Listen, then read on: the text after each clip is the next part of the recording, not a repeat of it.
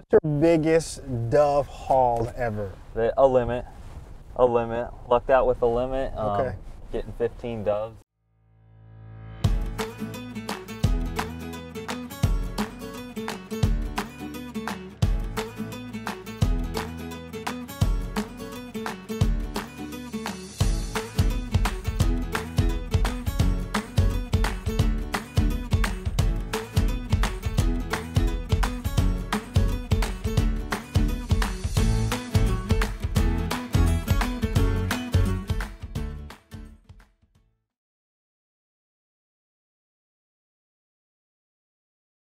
How you guys doing? My name is Corey Tucker and I'm here with Jaron Beck.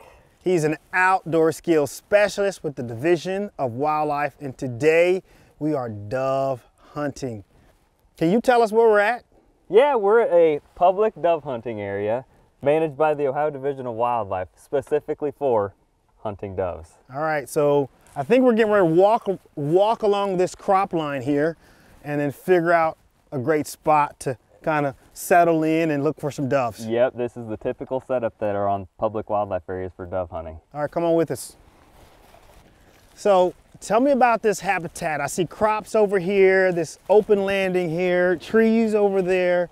Is this where doves hang out? Yeah, this is the typical dove habitat that you'd look for. So the bare ground serves as a landing zone and feeding area, so they love that. This corn over here, that's where we're gonna hide, so they don't see us and kind of spook off. So doves have pretty good eyesight? They got good eyesight and they got a bird's eye view from above, so they're gonna see us if we're out in the middle. But depending on the time of the season, they're not always real weary of human activity. So the first week or two, they're not gonna care if we're out in the field walking around, but after a week or so, you wanna hide as much as you can.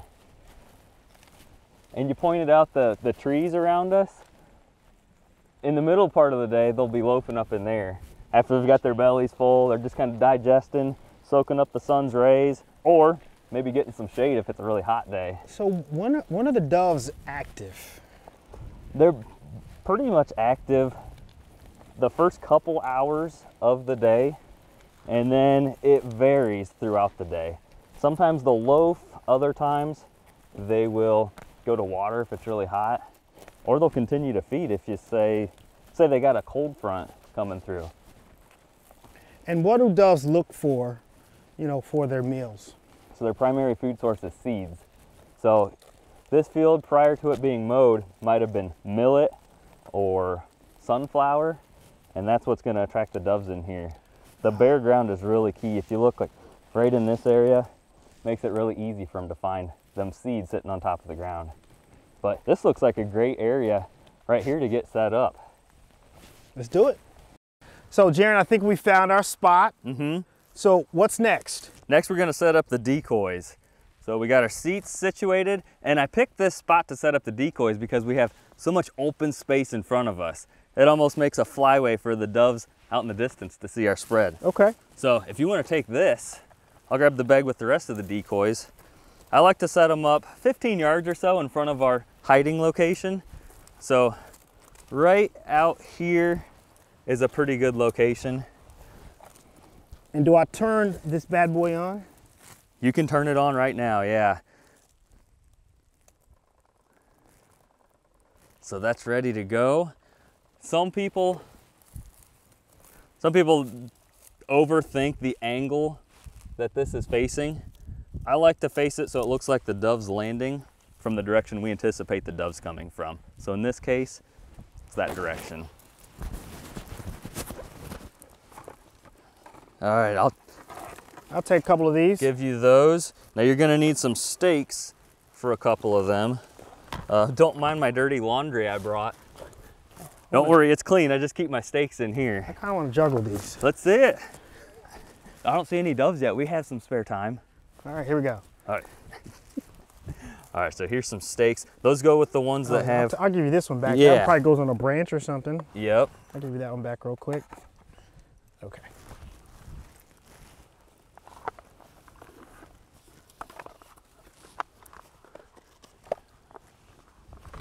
And where you typically set these at? I'll set those right around the landed decoy.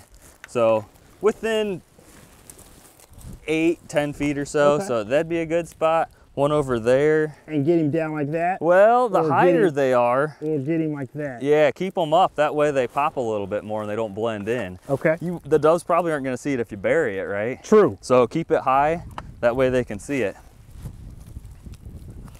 So stake that one over there. I'll take a couple stakes from you too. So is that what this is for? This little hinge, hey, don't go deeper than that typically? Yeah, so you don't go too deep, and these are designed, at least they say that they'll spin with a little bit of wind. Yeah, that one started spinning a little bit. Usually once they're set, they don't spin. It'd have to be really gusty, and I wouldn't be hunting if it was that windy. But these work pretty good to make it look like a feeding dove. Now these other ones that I have in here, as you mentioned, they look like they're more for a branch. That can work, but typically there's not branches in the middle of fields where I'm hunting. So I'll give you that and show you my trick. This is really complicated how I do with these. That tail just sticks right in the ground. I like that. So that makes it easy. You don't have to keep track of the stakes for those.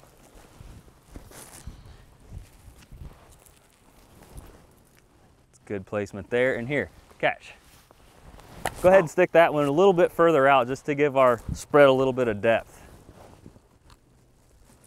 Perfect. So that's it. That's all we have to do for setup.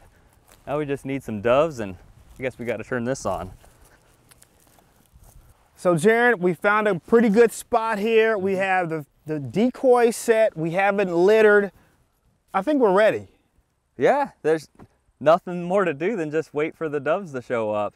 So we'll sit down here and take cover. Again, we don't need to hide a whole lot, but that's the nice part about dove hunting. Until they show up, it's fun camaraderie. We can talk, we can move around. We don't have to hide a whole lot until we have doves flying in or hear them in a distance. So Jaron, when I went to fill out my hunting license online digitally, it asked me to take this survey. It asked me if I was hip. What does that mean? You seem pretty hip to me. Well, thank you. You're pretty hip too. Well, thank you. Well, when it comes to filling that for your license, it stands for Harvest Information Program. It's a thing that you need to fill out every year to hunt migratory birds. So basically the information that you turn in for that HIP survey is used by wildlife managers to regulate how many birds you can harvest, of what species, and things similar to that. Now, being migratory birds, there are additional rules with our shotguns for capacities. Since we're hunting doves today, which is a migratory bird, along with woodcock, waterfowl, geese, the shotgun can't be capable of holding more than 3 shells. So both of these guns, we've checked them, they have a plug in them. So we have 1 in the chamber and 2 in our magazine tube. What am I looking for? What type of dove or species am I looking for? And how do I begin to find one and then create a shot around that dove? Mourning doves are the only species, or the most common species that we have in Ohio. Occasionally we'll get a Eurasian collared dove that passes through, but they're mostly mourning doves. You can identify them through the sound that they make as they're flying. It's almost like a I don't know, beeping sound, for lack of a better term. And then also they have a gray colored body with fairly sharp pointed wings and that long tail. Now some of the younger doves won't necessarily have a long tail like an adult, but that's what I look for in a dove. Some of the common misidentified species are killdeer. That's a really big one. They look nearly identical, but they have a little bit different call as they're flying through the air, and they're whiter. They have a whiter belly on them. But they fly super fast, so it can be hard to tell. You only want to shoot if you know what you're shooting at. That's important. Yeah, but their speed can throw you off, thinking that they're going slower than they are, and it'll make the best of shots think that, or it'll make the best of shots feel like the worst of shots. Speaking of shots, are there any regulations about where I should be sighting doves at? sighting doves at? As far as, you know, if I see one on that branch or if I see one on this utility pole. Yeah, so you cannot shoot a dove if it's on a power line, utility pole, or building.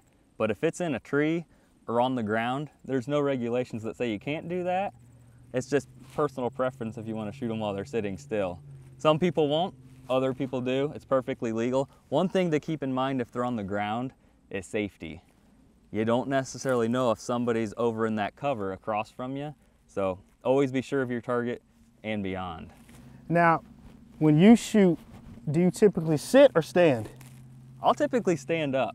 So if we see a dove coming in, for example, it's more natural for me to stand up real quick. That way I can swing through that shot and hopefully make a more accurate shot. So when you're shooting at them, I don't know about you, but can you swing all right while you're sitting down there? Not in this particular seat. Okay. Yeah, that's pretty low, but if you stand up, I think you'll have a much better line of sight on them and you'll be able to make that shot. When you're shooting at doves, you got to consider the speed, the angle that it's flying in, and the distance, which will dictate how much you want to lead that dove. If they're out there a good ways and you got a full choke in the end of your shotgun, you can make the shot. You just have to lead them maybe 6, 8, maybe even 10 feet if they're going left to right or right to left at an extreme angle.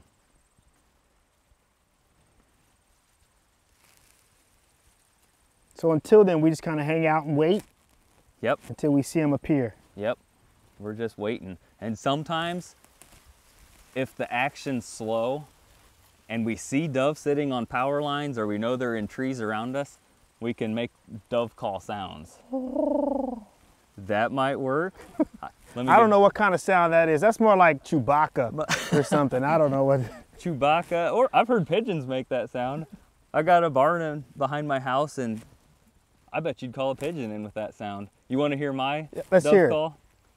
I can't do it while I'm laughing, so it makes it tough to do it if I'm even smiling a little bit, but here we go.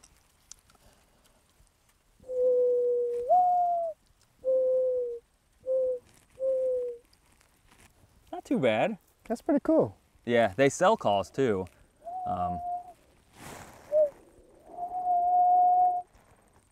Something like that, I think. It's tough to get Yeah. your cheeks just right and the pitch just right, but it's not dynamite to bring them in, kind of like turkey or duck hunting, but it works when the action gets slow. And they do sell the calls, but I don't know if it works enough for me to want to go out there and purchase that separate call.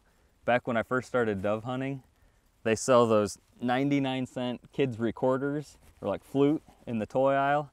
I had figured out how to move my fingers on the 6 or 8 holes on that and duplicate the sound of a dove. Look at you, you're a musician. I'm gonna have you come to one of my gigs and just play that the whole time. I'll bring my recorder, I'll bring my banjo, it'll be good fun. Banjo? Yeah. Well, I don't do that kind of music, but we might be able to work something in, you know. We'll figure it out, yeah. So Jaron, I think I see one. All right, get ready for the shot and take it.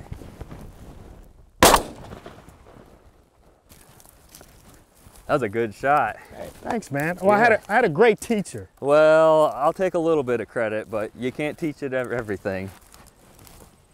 So one thing to note, when you drop a dove like that, those things blend in really good, even when they are right in front of you. So I know it was right around here somewhere. It was somewhere around here. I don't even like to blink when I drop a dove and have to walk up on it. Oh, here it is. Ah! Go ahead and grab it. Now, is there a certain way I grab this thing? Sometimes the feathers will pull out, so I like to grab them by their feet or by the head. So like these little feet here? Yep, little Got feet it. there. Got it, bam! We'll take it back to our hiding location and wait for some more to come in. How's that sound? All right. Jaron, I want to thank you for showing me the ropes today, but I don't think we're quite done yet. I see something on the ground here. Yeah, we picked up most of our shells, but I see one more down here. A good sportsman always picks up all their litter. A little litter is a big problem. Well, Jaron, Thank you for being with us today. For more information, please visit wildohio.gov.